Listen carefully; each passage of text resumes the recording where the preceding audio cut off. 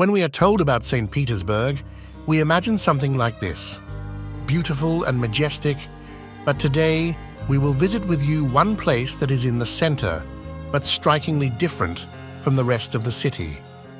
This is the Apraksin Dvor market, or as the locals call it, Aprakshka.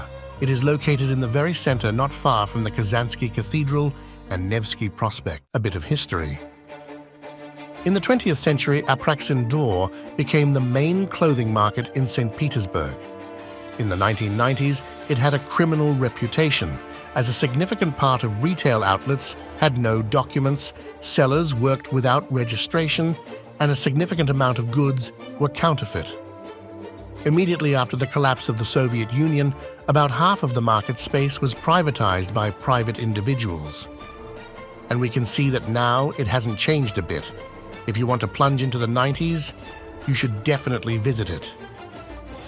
Many crime series of that time were filmed here, but try to be here with some of the locals and only during daylight hours. The authorities tried to close the market several times, but according to rumors, it is owned by the Azerbaijani mafia. There are also a lot of gypsies here, so everything remains as it is for now.